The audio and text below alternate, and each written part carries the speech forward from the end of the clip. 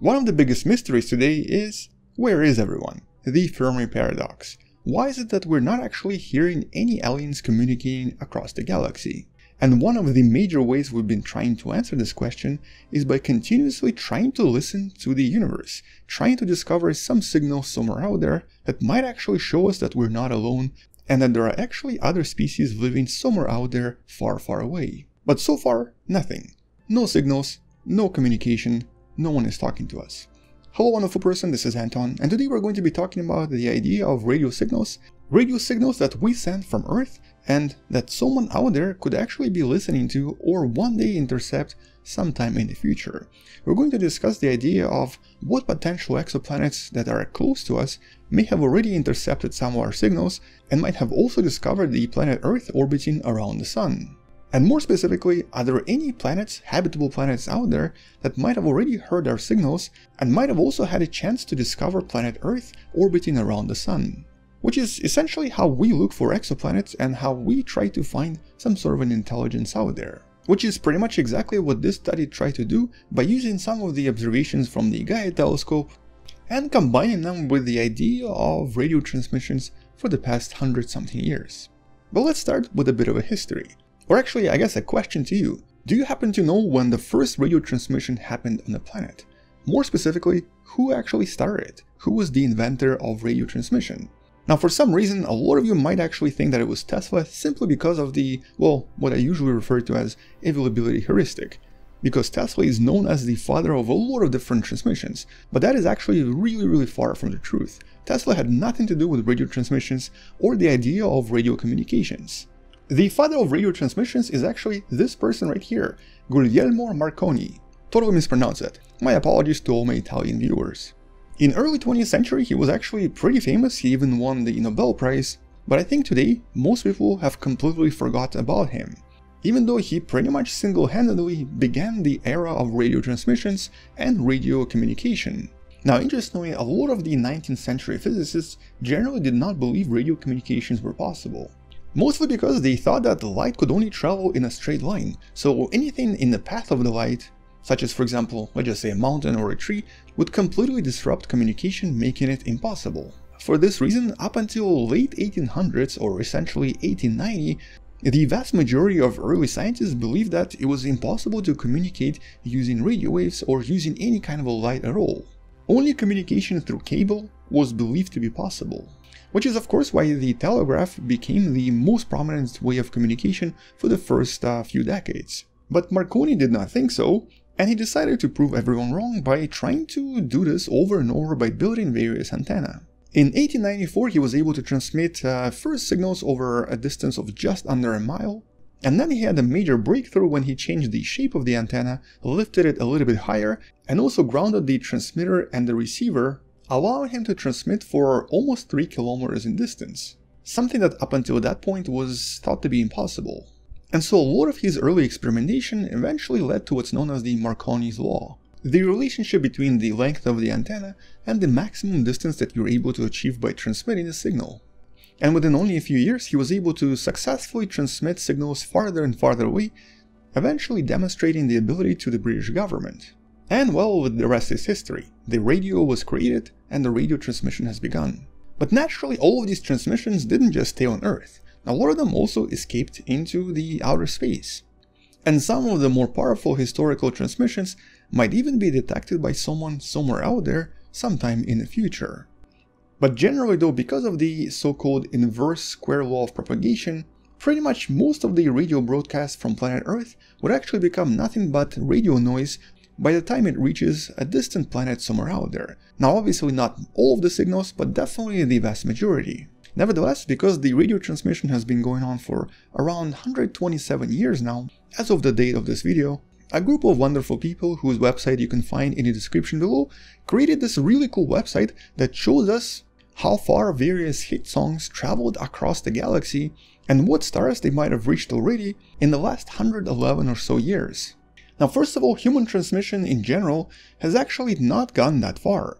That white pixel you see right there, that's basically how much we've covered so far. You can sort of see it slightly better in this map made by the Planetary Society that shows this tiny pixel which represents about 100 years of radio communication, which sort of shows you, first of all, how small we are, but also shows you how little we've achieved in the last 100 years or so. Our advanced civilization has only really been on this planet for an extremely short time. Nevertheless though, this website is really cool. Here you can travel away from planet Earth, and as you move away from planet Earth, here are some of the hit songs that were playing at that particular time. So for example, if we were to take a look at one of the more popular stars known as Ross 128, well, they're probably hearing Beyonce and Single Ladies right now. The star that you see right here is roughly around 10.3 light years away from us.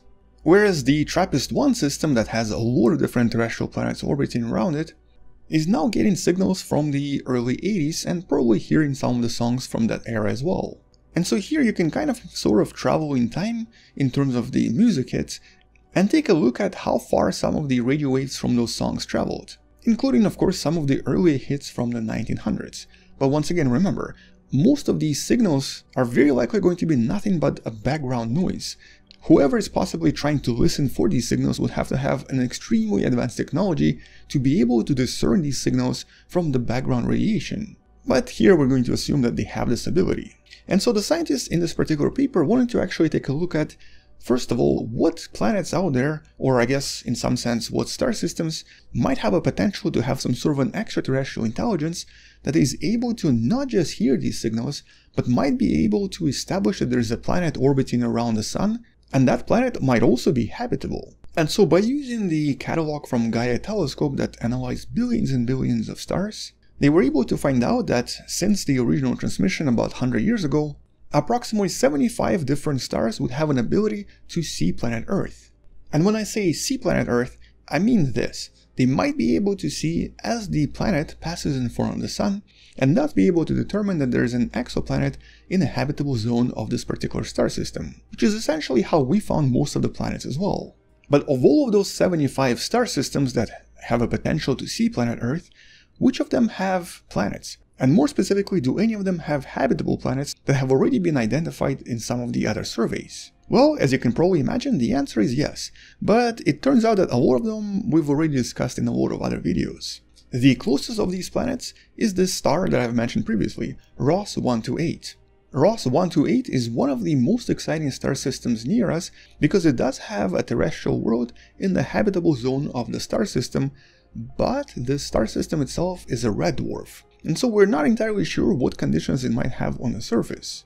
Nevertheless, this planet known as Ross 128b has always been one of the most exciting potential targets when looking for any signals or signs of extraterrestrial life.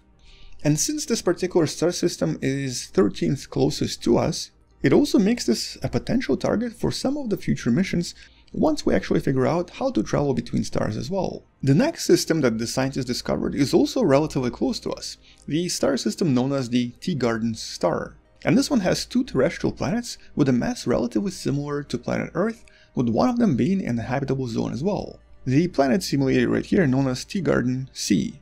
And so once again, this particular star system can actually detect Earth, and has obviously already received signals from the planet as well.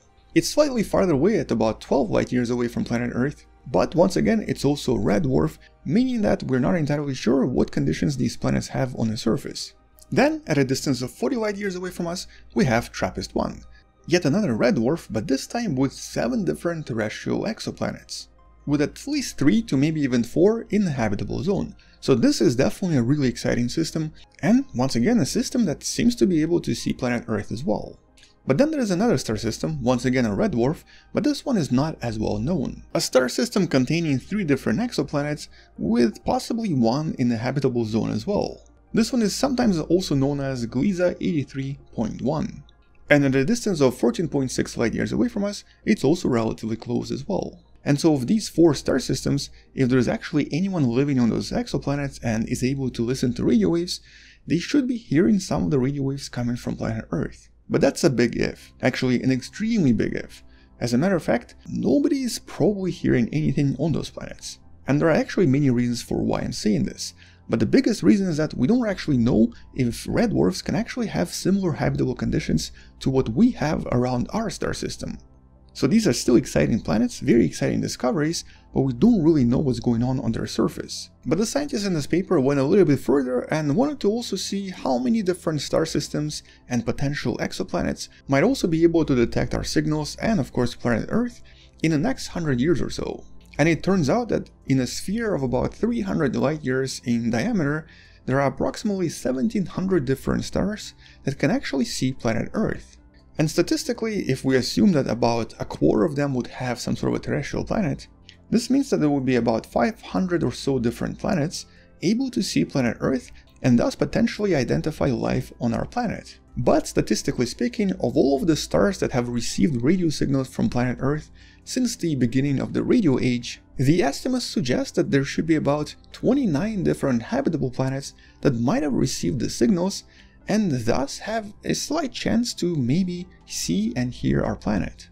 But once again, this is a really big if. Most of those stars are going to be red dwarfs, and the other stars might just have extremely different conditions on the surface. And at the same time, we have no idea if just having habitable conditions is enough to kickstart life either. So there are still a lot of unanswered questions. Nevertheless, at least statistically speaking, this is definitely a really interesting analysis and a pretty interesting discovery.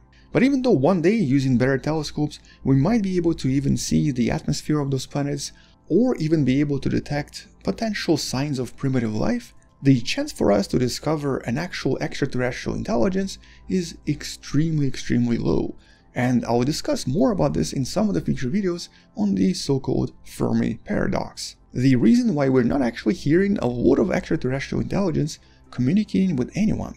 On that note, check out the relevant studies and relevant links in the description below. Thank you for watching, subscribe if you still haven't, share this with someone who loves learning about space and sciences, and maybe come back tomorrow to learn something else. Maybe support this channel on Patreon by joining the channel membership or by buying the Wonderful Person t-shirt you can find in the description. Stay wonderful, I'll see you tomorrow, and as always, bye bye.